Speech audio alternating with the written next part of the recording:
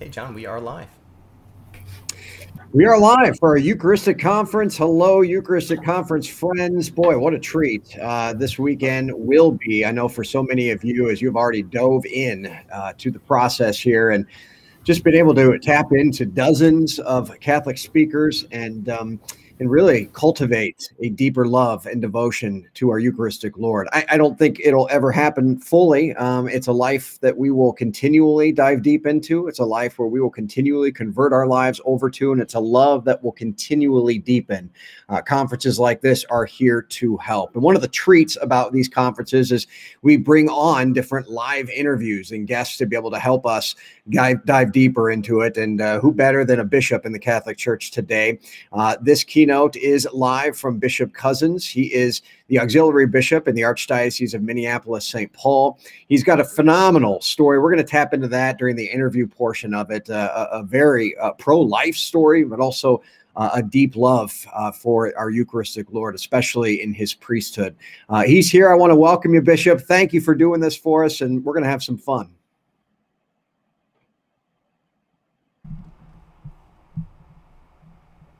There he is. The opportunity to address everyone.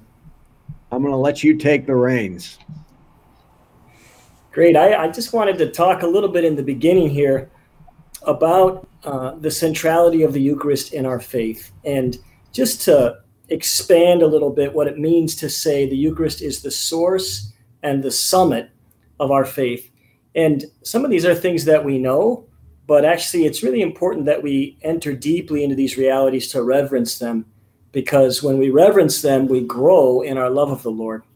And what I want to do is just point out this kind of simple fact, which is the Eucharist, we say, is the source and summit of our life, but it's been the source and summit of our life as the Church from the beginning, right back from the very beginning. I want to read you a description of the Eucharist. This is a description of the Eucharist.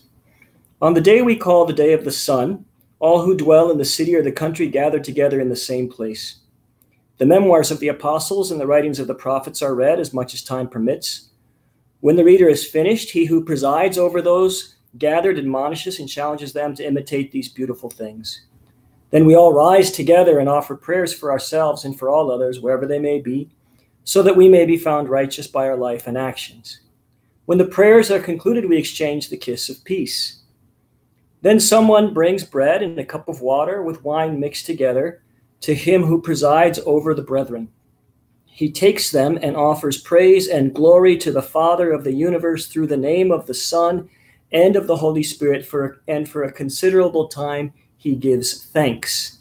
The Greek word there is Eucharist, that we have been judged worthy of these gifts.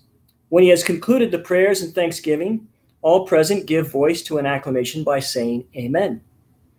When he who presides has given thanks and the people have responded, those whom we call deacons give to those present the Eucharisted bread, wine, and water, and take them to those who are absent.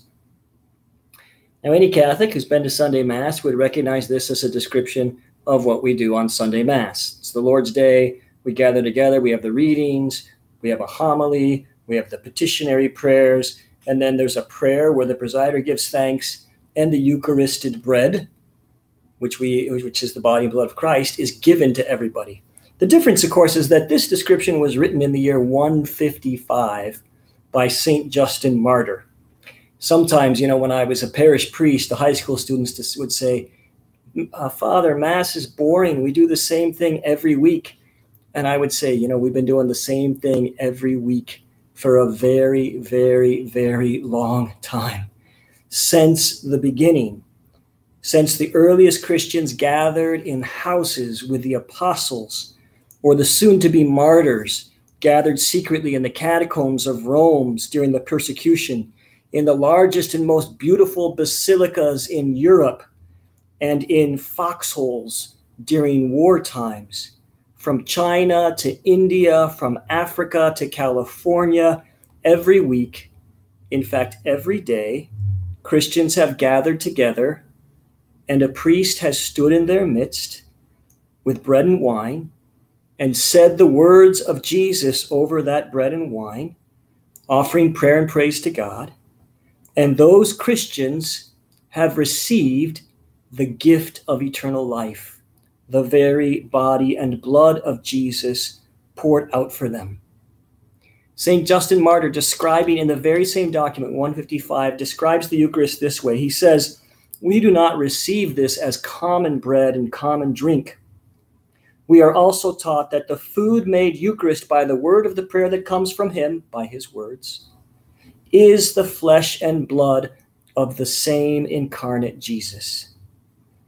This is the food which has been the strength of Christians in every generation, in every place, at every time, from St. Augustine in the 4th century to St. Francis in the 12th century, to Mother Teresa in the 20th century, to you and me today in the 21st century. This is the food that Jesus spoke about when he said, 'Unless you eat my flesh and drink my blood, you have no life within you.' This is the reality that is the source and the summit of our faith. Now, the truth is, many people don't understand all this. And so I want to talk about why it's so central and why it's the source and summit of our faith. Sometimes, as I said, people find Mass boring. And I always say, well, if you think Mass is boring, then you don't have any idea what's going on. My mother, of course, she finds football boring, but that's because she doesn't know the rules. My father and my brother-in-law, they know what's going on. They don't find it boring at all, right? What happens at Mass? Let me tell you straightforwardly what happens. The Mass is the most important event in the history of the world because it makes present the most important event in the history of the world and the most important person who performed that event. The Mass really and truly contains Jesus Christ, a living person, and it really and truly makes present his death and resurrection. Now, here's the problem for us as Christians. The problem is Jesus lived among us. He taught, he suffered, he died, and all that happened long, long ago in a galaxy far, far away. How do we experience those realities that happened 2,000 years ago today? How do the effects of that reality come to me today? Am I only supposed to remember them the way I remember the stories about my grandfather in the Second World War? Or is there a way I can have real contact with the life, death, and resurrection of Jesus? God does provide a real way for real contact.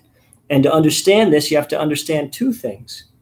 First, what is a sacramental worldview? And second, what does it mean to remember sacramentally? So let's explain those two things. First, what is a sacramental worldview? Well, one of the reasons people don't understand the Mass is because they don't see the world correctly. Most people today have what I would call a scientistic worldview. Science is, of course, a good thing. It's a great gift to our lives and has provided many wonderful accomplishments, including this ability for me to speak to you virtually. But a culture of scientism is a different thing. Scientism says that the only things that are real are things that can be scientifically proven, things which we can see or touch. And that's just not true. Reality is so much deeper than what I can see with my eyes or sense with my senses. And truth is so much greater than what can be proved scientifically. And the fact is that the things which people really care about can't be proven. If you held a gun to my head and said 2 + 2 is 5, I would agree with you, because I don't really care about math that much, right? But I cannot prove that my mother loves me. I can't. I mean, I can give you examples of her love.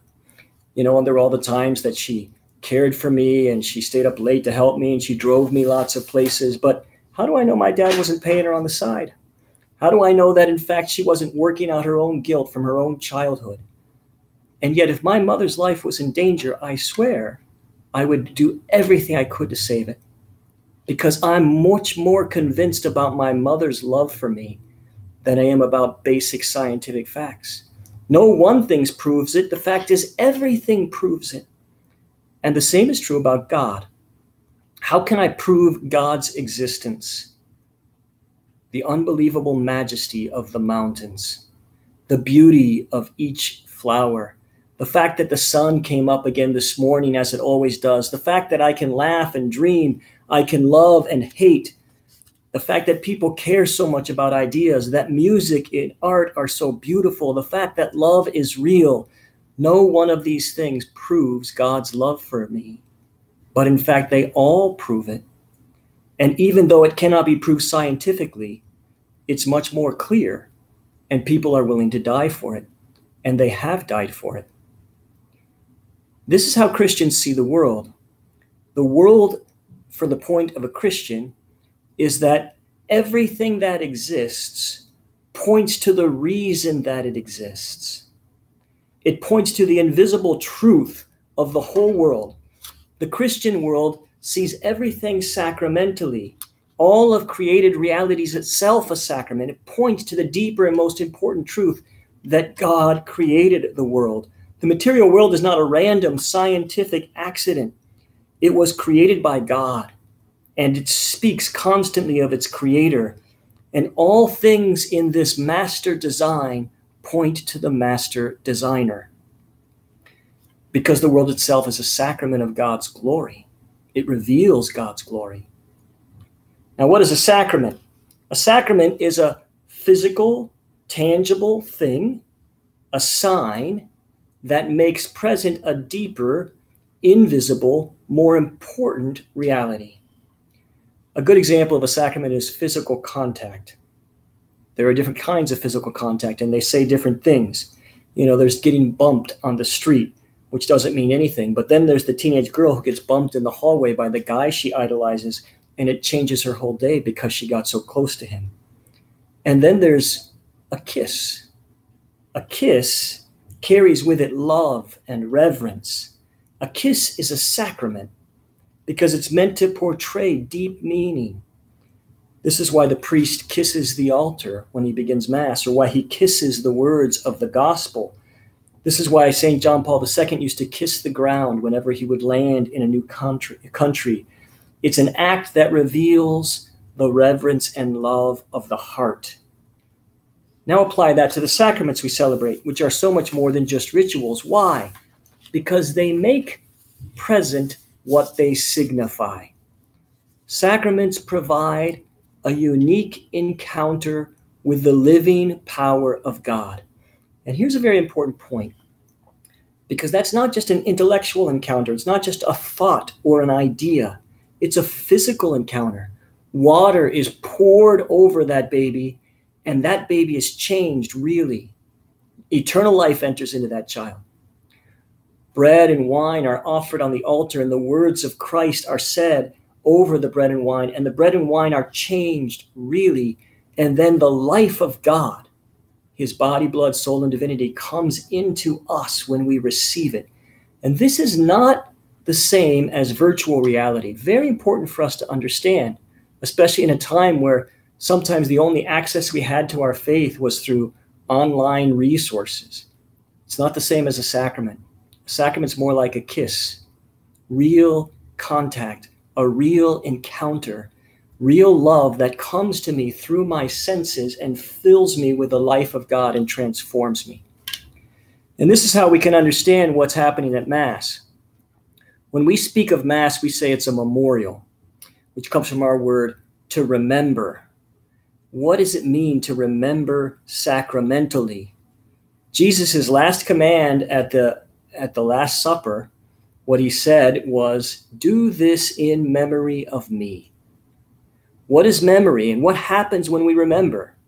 Well, memory is a faculty which we have and a way of making present in our mind something that happens in the past. We call it to mind in our imagination. It happens again in our imagination, and it can be even quite strong. We've all had the experience, for example, of having a dream that really shakes us. It's something that happened in our imagination, but it really affects us. I remember, for example, the first time I held my niece when she was a newborn baby. I was present for her birth, and I remember it so well. I never held something I so much didn't want to drop. But what happens when the church makes memory? when we remember as Jesus commanded us to remember. You see, here's what happens. God lives outside of time, and all things are present to him. And when the church remembers this event of Jesus's death and resurrection, time and space collapse. They're annihilated. And they eventually, in that moment, the event actually becomes present to us here and now through the power of God's memory. And this is what happens at Mass. We enter into God's time, and here and now, time and space collapse, and Jesus himself becomes present. His death and resurrection become present so that we can share in that event. This is what Jesus was doing at the Last Supper, if you pay attention. When Jesus says, "Take this, all of you, and eat it. This is my body given up for you." When he says, "Take this, all of you, and drink from it. This is my blood poured out for you." Jesus is making present the cross before it happens. He's remembering the cross, which is going to happen the next day. That's the moment when he gives up his life for us. What he says at the Last Supper is intimately, sacramentally connected with what he does on the cross. And when we celebrate Holy Mass and the priest stands there faithful to Jesus' command and says those words in his person, the same thing happens. Time and space collapse, and 3 times become one. The Last Supper, the death on the cross, and the resurrection of Jesus. All 3 times become one here, now, on this altar, in this church, so that we can live from this mystery and we can unite our worship of God to Jesus' worship, which he offered on the cross to the Father.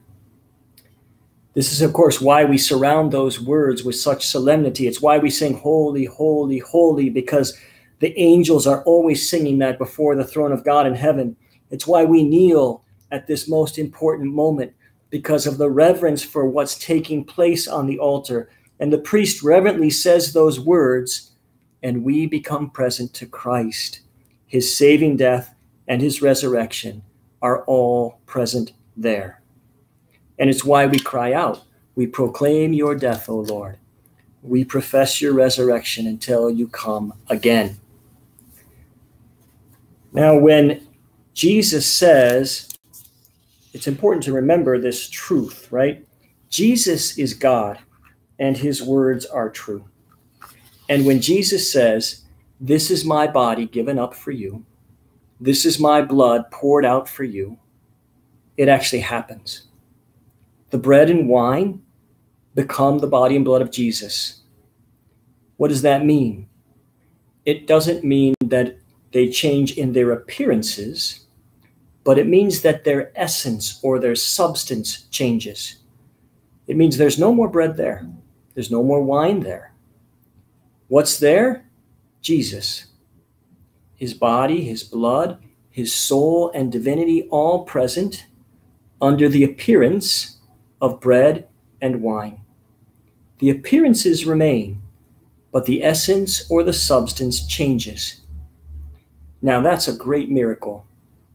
Just as miraculous as when Jesus created wine out of water at the wedding of Cana, or when Jesus created everything out of nothing. He actually transforms the bread and the wine from within and then makes himself present in a way that has no shape or size or any other appearances, because it's all under the appearances of bread and wine. This is the incredible power of the church's remembering. When Jesus told his apostles, "Do this in memory of me," he gave them the power to perform the same miracle, to say his words and to have his death and his resurrection and his very self become present. This is what it means when we say the priest acts in persona Christi. Only Christ can say over bread, "This is my body," and have it become his body. Or over wine, "This is my blood," and have it become his blood. The priest can only do that because he shares in the very power of Christ. And so what happens at every Mass is that we believe on the altar of the center of that church, Jesus pours out his life anew. And when you come to communion, you receive his resurrected life. And as Jesus told us, we know that those who receive his resurrected life will never die.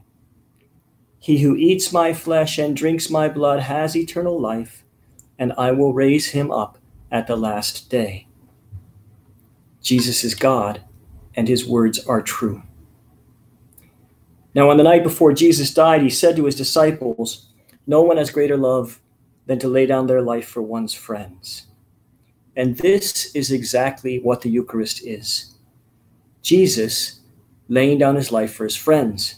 He pours out his life so that we can share in his life.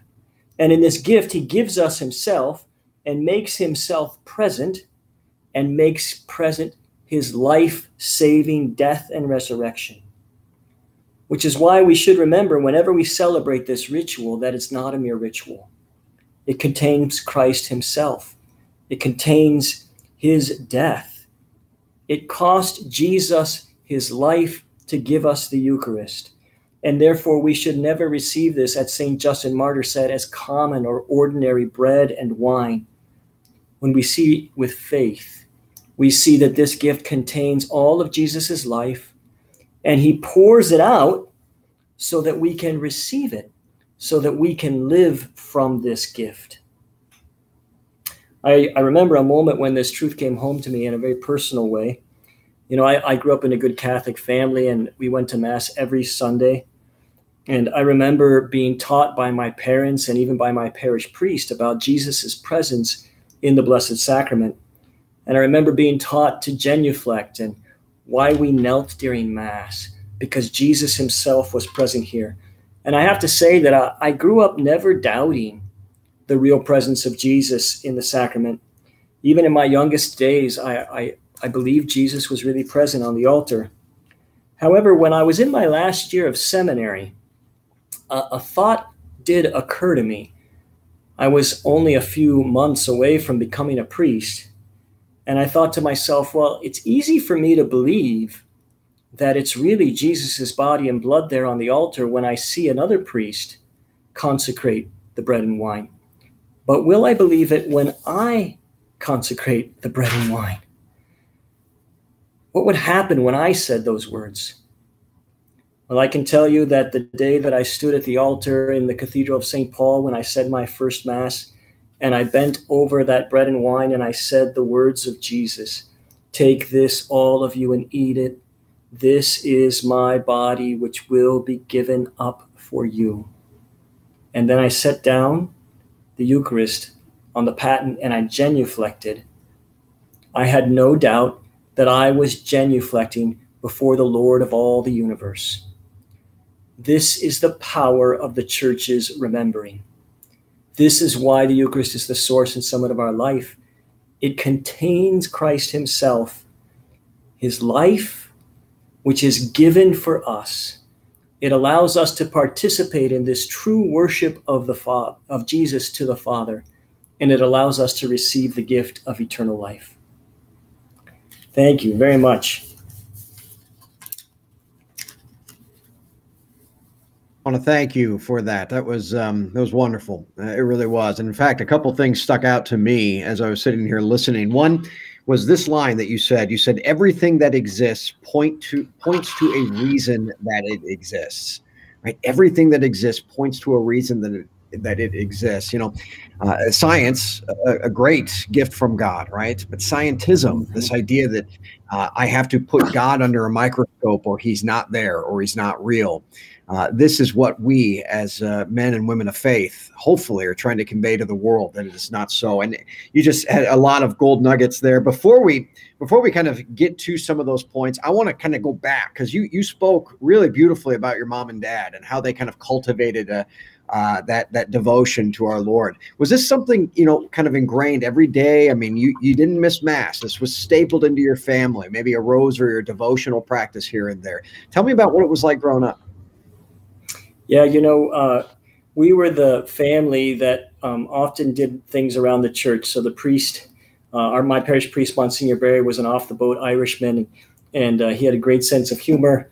And I remember when my parents first called, we had moved to Colorado, and I was 4 years old, and they called the parish to find out what time Mass was. And Monsignor said, "Oh, Mass is at 9:30, and if you don't like, come, and if you don't like it, we'll give you your money back." And he had a great sense of humor. But we were the family then that just were involved in the things of the church. So Saturday mornings, we were often at the church cleaning out the little vigil lights and doing these sorts of things. But what happened to me was when I was in first grade, Monsignor Barry came into my classroom and he said, "Is Andrew Cozzens here?" I said, "Yes, Monsignor." He said, "Could you step out in the hallway?" And I thought I was in trouble, and I did step out in the hallway. And then he said, "Do you know your act of contrition?" And then I really thought I was in trouble. I said, "Yes, Monsignor." He said, "Well, start saying it because you're going to make your first confession." So I made my first confession in the hallway of the school. And then he said, "Tell your mom this Sunday you're making your first communion." So I was in first grade. So this is a year ahead of all of my classmates, right? And what happened was Monsignor Barry found out that he was going to be retiring and leaving the parish, and he wanted me to serve Mass for him before he retired.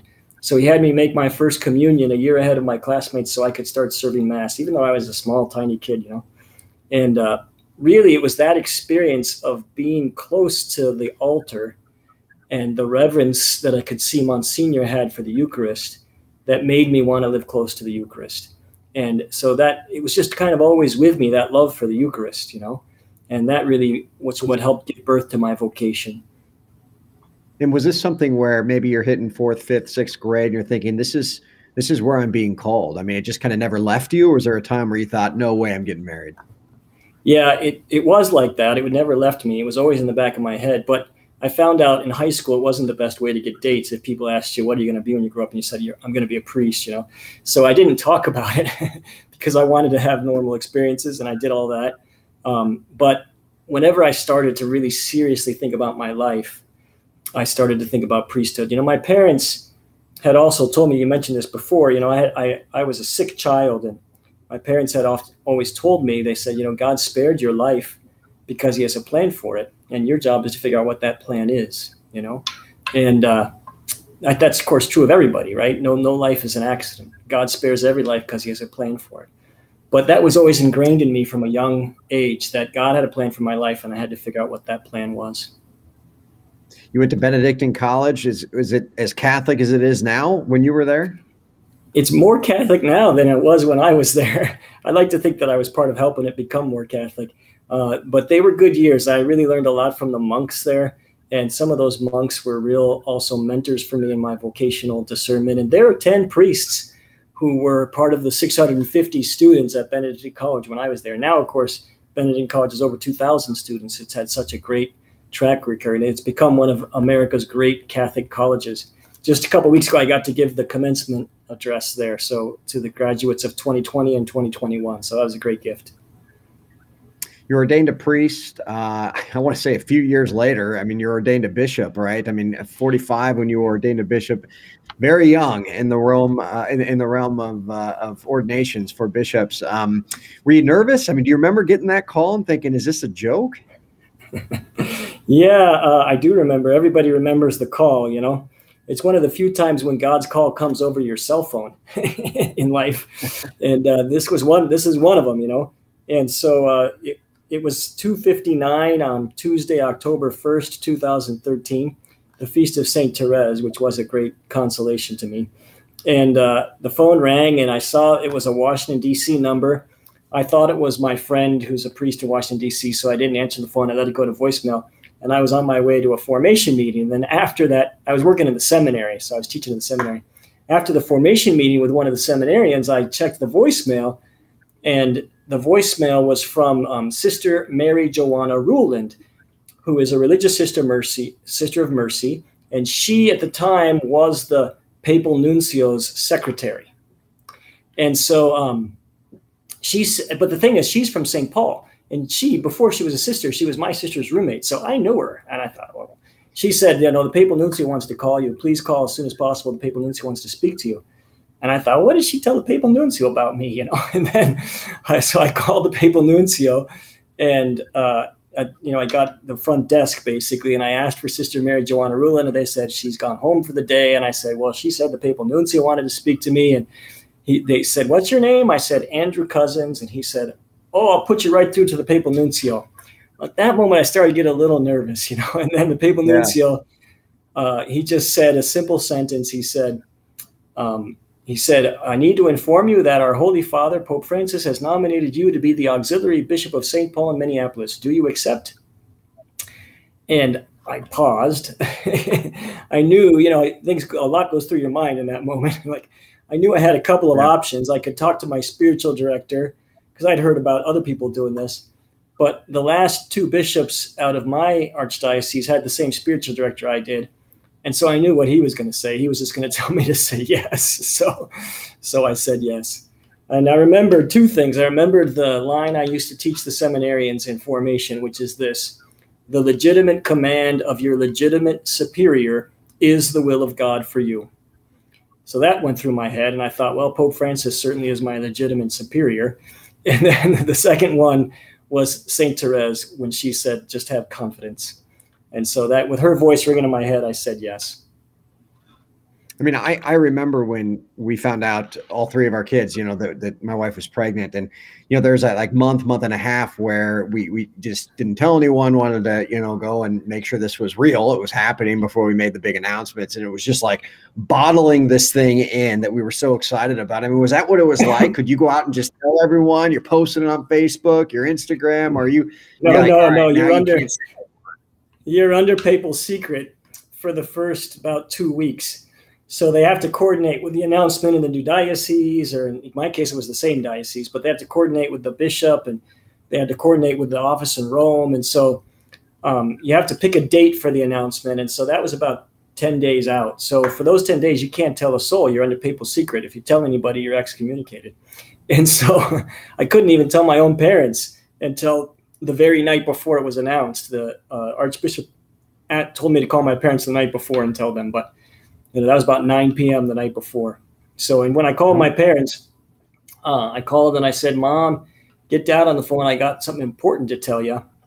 And so then Dad's on the phone. I said, "Now, what I'm about to tell you is a secret, and it's a really big secret. It comes from the Pope." And my mom started to cry.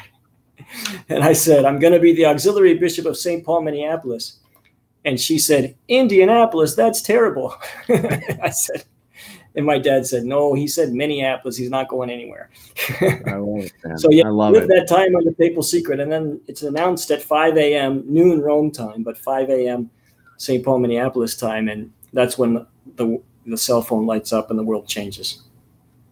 You're a priest forever. And, now you've, experiencing that, of course, in the seminary as a teacher, but now as a bishop, this is, in the days we live in today, especially for bishops, this is no small feat, what our Lord is asking of you.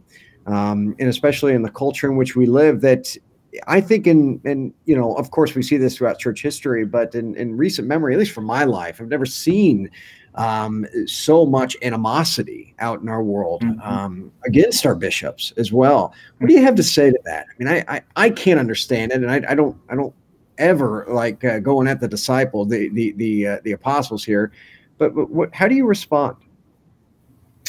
Yeah, I think a lot about the way our emotions work. And I think this is part of the struggle that we have in the world today, is even good people, when evil comes upon us, we have different reactions. St. Thomas talks about this in his Summa. He says, when evil comes upon us, if I think I can overcome it, I get angry. If I think I can't overcome it, I get afraid. And if I can neither overcome it nor escape it, then I get sad. And that's just the way our emotions work, right?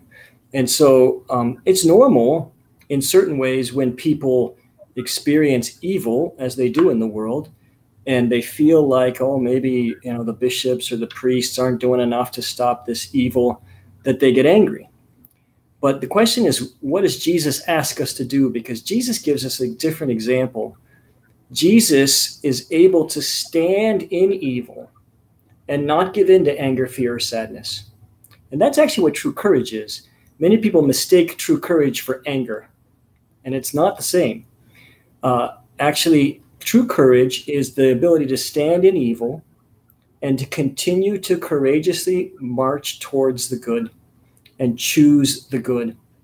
And one of the things people have to remember is bishops have a very different perspective than everybody else. And a lot of the things, my experience, people get angry about are really prudential decisions that bishops have to make because they're in a particular position, right?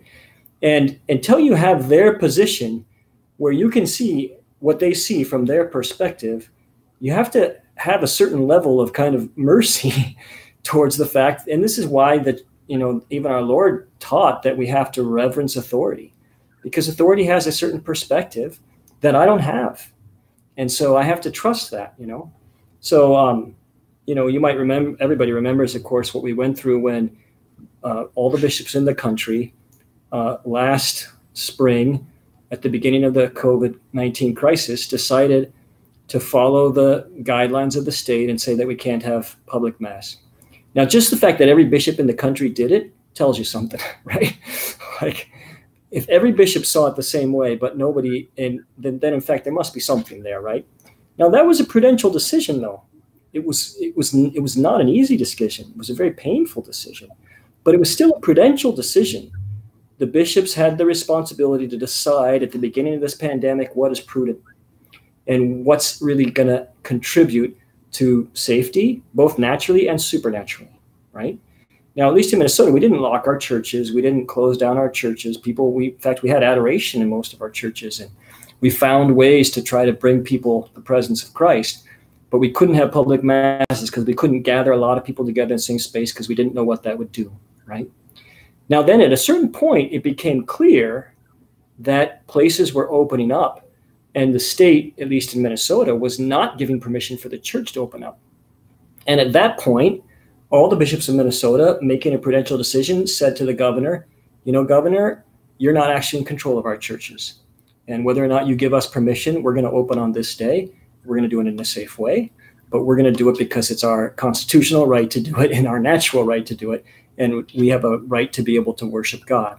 And so the bishops of Minnesota at a certain point took a stand against the governor. But again, those are all prudential decisions that are difficult decisions that we have to understand. The people who in authority who have to make those decisions have different perspectives than I do, right? And that helps, I think, just to have patience with what the bishops have to go through in various ways. What's one thing you've learned about the church or members of the church that you didn't know, but you know now over the course of the last 15 months? That's a really good question. I've learned that there are certain people in the church who understand and love the Eucharist.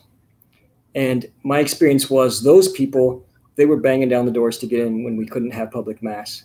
And so those people immediately found ways to come back safely once that was possible, And I've also discovered, as we already knew, but it's become more concrete, that there's a large portion of the faithful that doesn't understand the Eucharist and the sacraments. And that raises a grave concern for me as a bishop. How do we invite them to understand? So it's actually one of the things I wanted to talk about. I'm chair right now of the Committee for Evangelization and Catechesis for the United States Conference of Catholic Bishops.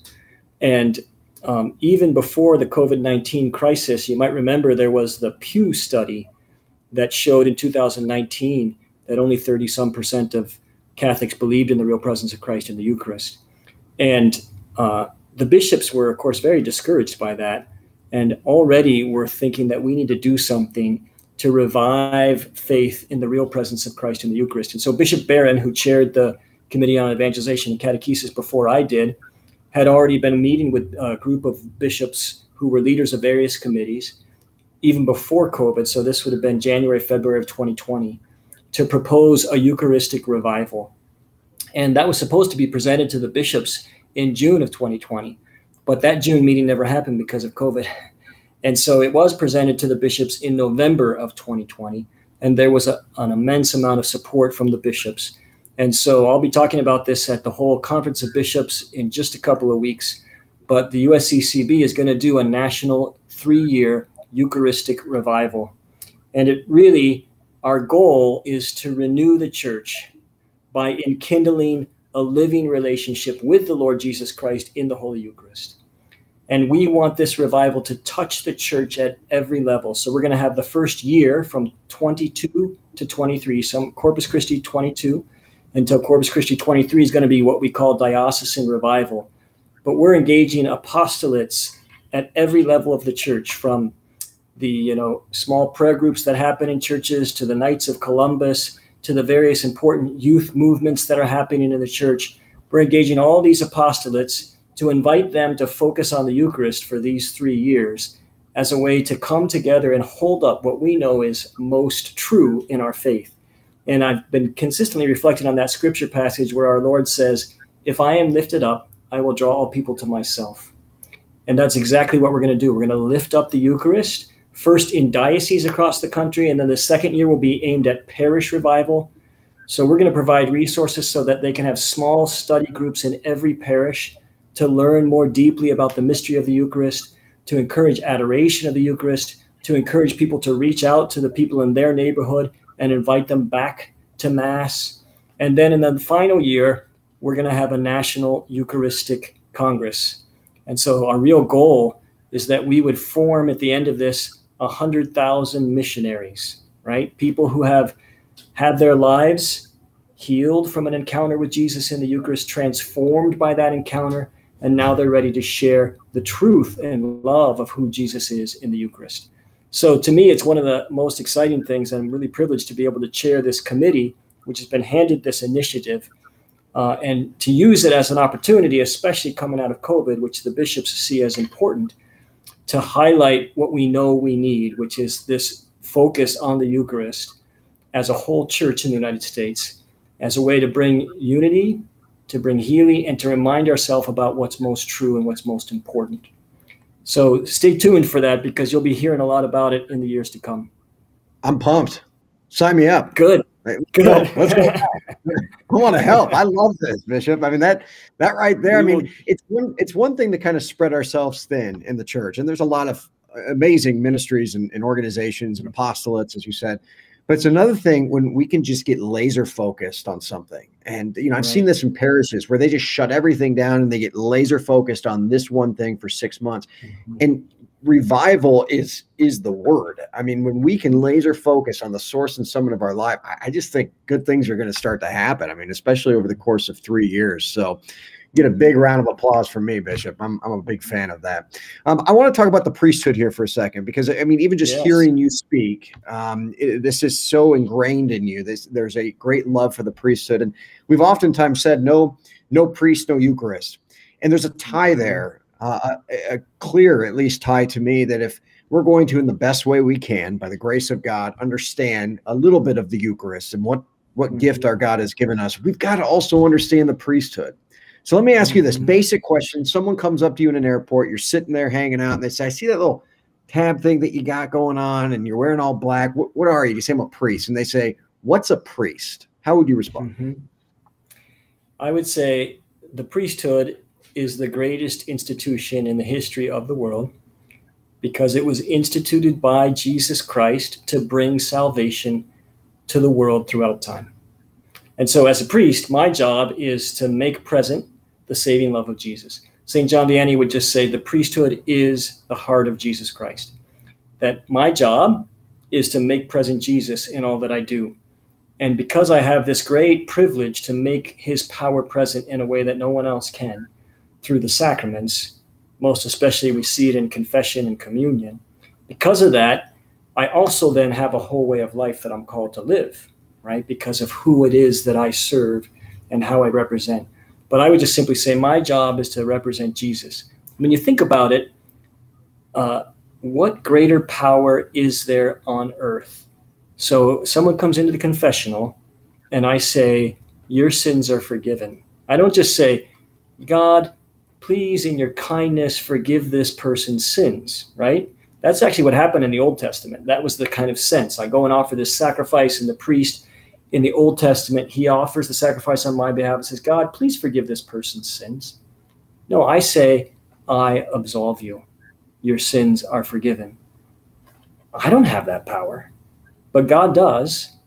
And God, through the sacramental character, which he's given me in ordination, actually works through me and I become the instrument of the greatest power on earth.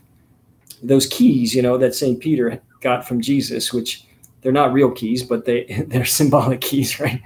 Once I was given a tour of St. Peter's to some non-Catholics, and there's a relief, and it shows Jesus handing the keys to Peter. And the woman, she said to me, "Now, are those the real keys that Jesus gave to Peter?" And I said, "Well, they weren't real keys, The keys are symbolic, but they're symbolic of the greatest power on earth, which is the power to loose on earth and have it be counted in heaven. The power to give eternal life, which is what happens through the sacraments, right? And same thing with the Eucharist. Here we make present, as I was saying in the talk, the greatest act of worship that ever happened, Jesus' gift of himself to the Father on the cross, right? And we join in that worship, but we can only do that if Jesus himself acts, and he acts through the person of the priest. And so we often say the priest is a bridge or a mediator, but the priest makes present reality of God in an immediate way. Let me give you one final example. Back in 2005, I had the great privilege of going to a small country between Poland and Russia called Belarus. And it's been in the news recently because of the political turmoil that's there in Belarus.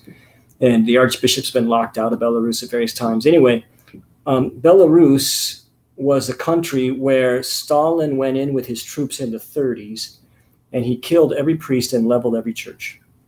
I couldn't do that in Poland because Poland, which is right next door, was too Catholic. There would have been a complete revolution. But the Catholics were a minority in Belarus. And so the Orthodox Christians got by easier, but all the Catholic priests were killed, and the churches were all leveled. I went to Belarus in 2005, and I met the priest from Poland who had come to Belarus in the late 1980s. And he was the first Catholic priest to come back to Belarus since Stalin had killed all the priests.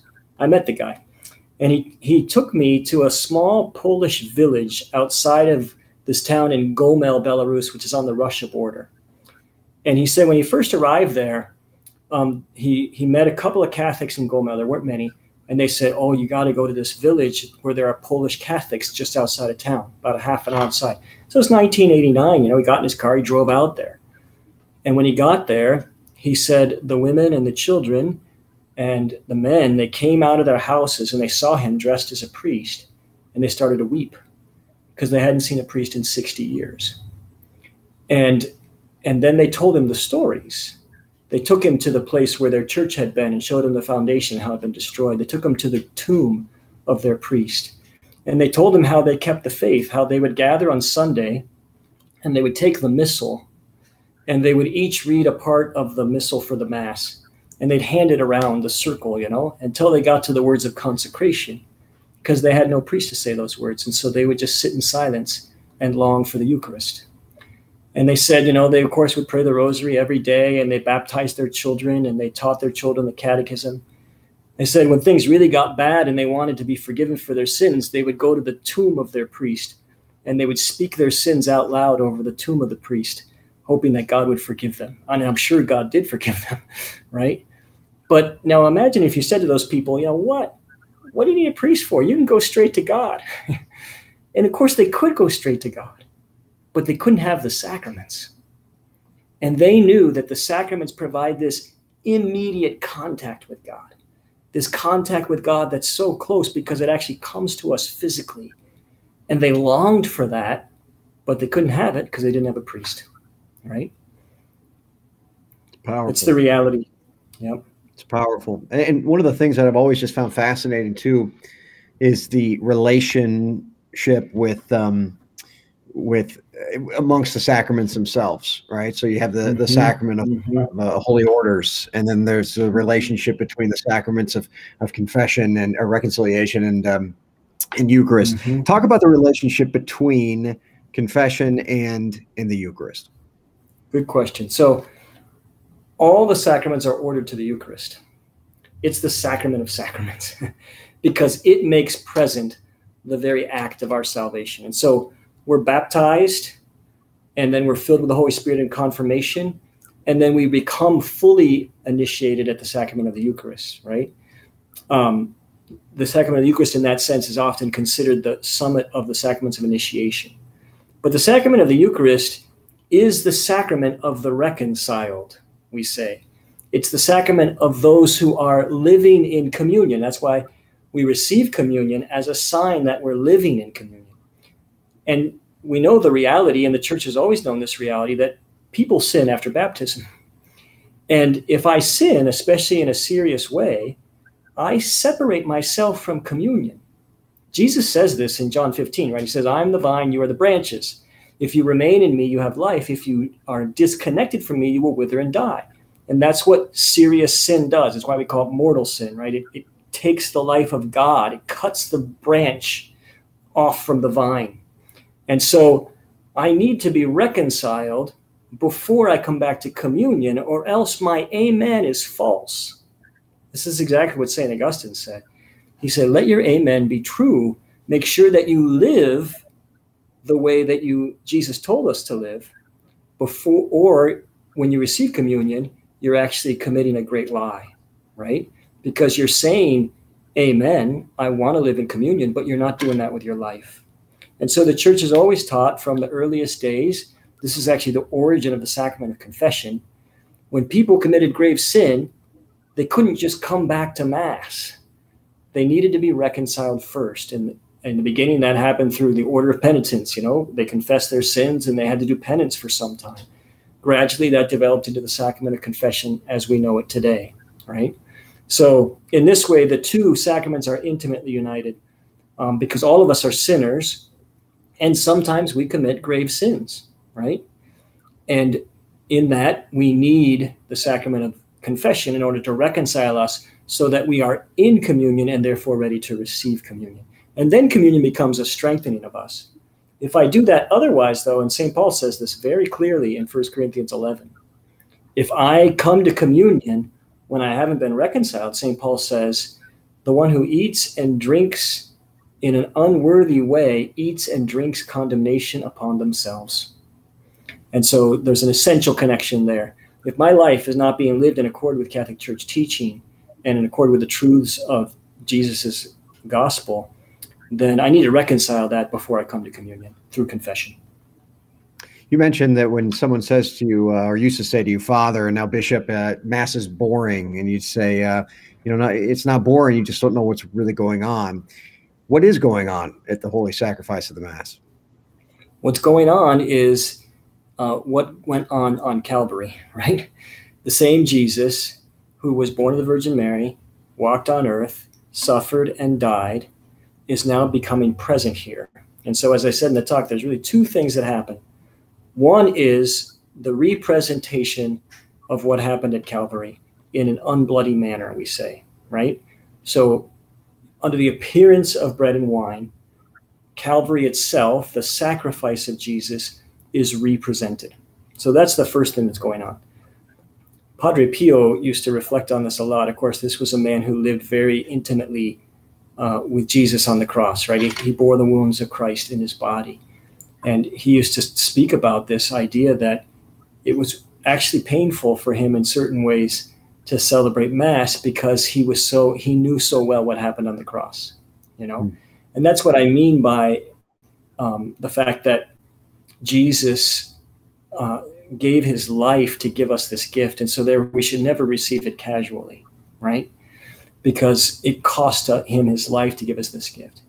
Now, it's not that Jesus suffers again at the Mass, because what's happening is we're being connected with that original moment, right?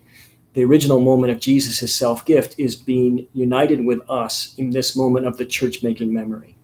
So it's not like it happens again, but it is renewed, right? But then the second thing that happens is Jesus' resurrected present becomes presence. So when the priest says, take this all, you eat it, this is my body given up for you, the body of Jesus becomes present. But also because Jesus' body is right now in heaven connected to his blood, as well as his soul and his divinity, all that Jesus is. And since Jesus can't be separated from his body, everything that Jesus is becomes present in this piece of bread. And the smallest particle of that bread contains all of Jesus. This is also the miracle of what St. Thomas Aquinas called transubstantiation. It's a bit of a difficult concept sometimes, but it's not that difficult. Most people, anybody with a college degree, which is a lot of people, can understand this, right? And so it's basically this idea of a change of the substance. A better word today would be essence, right?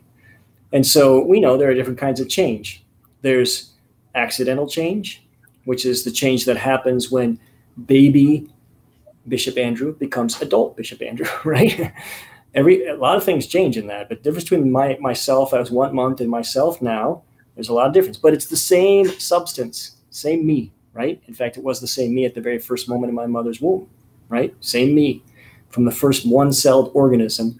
It's just accidental changes that happen between that person and me because it's the same person. But when I die, what happens? Well, a whole nother thing happens. The body laying there that's now got no soul, that all the cells are now working independently and decomposing because there's nothing to hold them in unity. That's not Bishop Andrew. That's Bishop Andrew's dead body. It's a different substance, a different essence, right? And that's a substantial change. So the difference with the Eucharist is this: in every other kind of change, something changes and something remains the same. So accidental change, the accidents change. What we say is the appearances, the size, the shape, the volume, that all changes, but the substance remains me, Bishop Andrew Cozzens, right? In substantial change, normally both the substance and the accidents change. And what remains the same is the molecules, right? It's the same molecules that make up the dead body as the live Bishop Andrew, but they're two different things. And you can distinguish them easily as being different substances or different essences, right? The Eucharistic miracle is this one. That is, the accidents or the appearances remain the same, but the substance changes. And it's the only way that Jesus could be present in every host throughout the world, because he doesn't have quantity. He doesn't have shape or size or any of those things. And so he's present in a miraculous way, but in a very, very real way. We could even say a physical way, because he's certainly there, right? Even though he's not there in the way that bodies are normally in a place. Because normally when your body's in a place, it has shape and size and color and weight. And his body and blood, soul, and divinity have none of those things. After we receive Jesus and Holy Communion worthily in the state of grace, what should we be saying? What should we be doing? Very good question. We should be asking Jesus to enter more deeply into our hearts and to remove anything in our hearts which is not of him. You know, Mother Teresa used to always say, give Jesus permission to use you without your permission. And so this is the moment of deep surrender of our lives to Jesus. And so we should be allowing everything in us to be given to him so that we can receive everything that's in him. And of course, he's very specially present to us in those few brief moments after communion when he's sacramentally present. But then he continues to live in our soul intentionally, because the Trinity dwells in those who are in a state of grace. How long is he sacramentally attached to us? How long is he within me? And does that get digested? Yeah, basically the technical piece is this: as soon as the accidental properties of bread and wine break down, then the presence of Jesus is sacramentally no longer there, right? So as soon as those accidental properties are completely broken down within my body, then sacramental presence is Jesus is no longer there. So as long as the accidental properties last, his sacramental property lasts. Most of the saints, it seems they said that's about 10 or 15 minutes. So from the moment I received communion. That's why St. Philip Neri used... Go ahead. Go ahead. That's why St. Philip Neri, if somebody left Mass early, St. Philip Neri would put 2 candles on either side of the person and follow them throughout the streets, because they still had the presence of Jesus in them, you know. I love it. Where does Mary play in all of this, in our Eucharistic Lord? Talking all things Eucharist, is Mary just a totally separate, theological construct that I need to understand, or is she involved in this somehow? No, Mary is the perfect model of receptivity. And so she shows us what a totally open heart looks like. And her fiat is the perfect example of the gift of self that is worthy of Jesus on the cross, right? Let it be done to me according to your word. And so she becomes for us the model, and not just a model, but an intercessor. You know, Mother Teresa used to always pray, lend me your heart. In fact, I made it my motto. You can't see it, but on my coat of arms behind me is my motto, and it says, Prebe nobis cor tuum, which is a prayer to Mary from St. Louis de Montfort. Lend us your heart. And what are we saying? Mary, give me your heart so that I can receive Jesus with the same love that you received him. Because that heart is totally open to him, right? And that's exactly the way she works. As an intercessor and as a mother, she slips in to our hearts, and she helps us to remove the obstacles and pull up the weeds and open up so that we can become a pure vessel. And that's why all the saints said in a relationship with Mary is essential to the Christian life, because she's the very first member of the church. She's the most important member of the church, not the Pope, Mary. And so even priests, right? She's more important than them because she shows what it means to be a true disciple perfectly. And so the closer we draw to her, the more she's going to help us to open our hearts completely to him. Just a couple minutes left, friends, but I want to have a little fun with the bishop here. So I'll ask you some questions. I just want you to answer with the first thing that hits you, all right? First, we'll make it easy. Favorite book of the Bible? Acts of the Apostles. Why? Because I just love the action of the Holy Spirit, and I love St. Paul and all of his glory. I love the fact that he gives a sermon and somebody falls asleep and dies, and then he raises him from the dead. Love that. I love that. Favorite saint? St. John Paul II. I met him several times in my life. I got to meet him 3 separate times, kiss his ring, you know. And he was from the earliest days, right before I entered seminary at World Youth Day in Denver. He had a fire in his heart, and you could see it. And as soon as I saw that, I said, I want to be like him. I'll follow that man wherever he goes, because the fire in his heart. And he just sort of raised the flag and said, I'm going for sanctity. Anybody want to come along? And I was like, yeah, I want to come along. Favorite saint you would most like to meet that you've never met? In the history of the church. Question. Yeah. Boy, there'd be a lot of them if I could, but you get one besides Mary and besides Joseph. I'll say St. Augustine, just because I studied his preaching so much over the years. And again, he's such a great mind, but he had lived quite a life. And so he was a humble man because of the life that he lived. So just the opportunity to meet him would have been a great thing. You took another one of my questions. I was going to say, who would you rather study, Augustine or Aquinas? You're going Augustine? No, I studied both of them extensively. I studied Aquinas extensively and Augustine. I think you got to have both. In fact, Aquinas, whenever he just said the theologian, he meant Augustine. The philosopher was Aristotle, but the theologian was Augustine.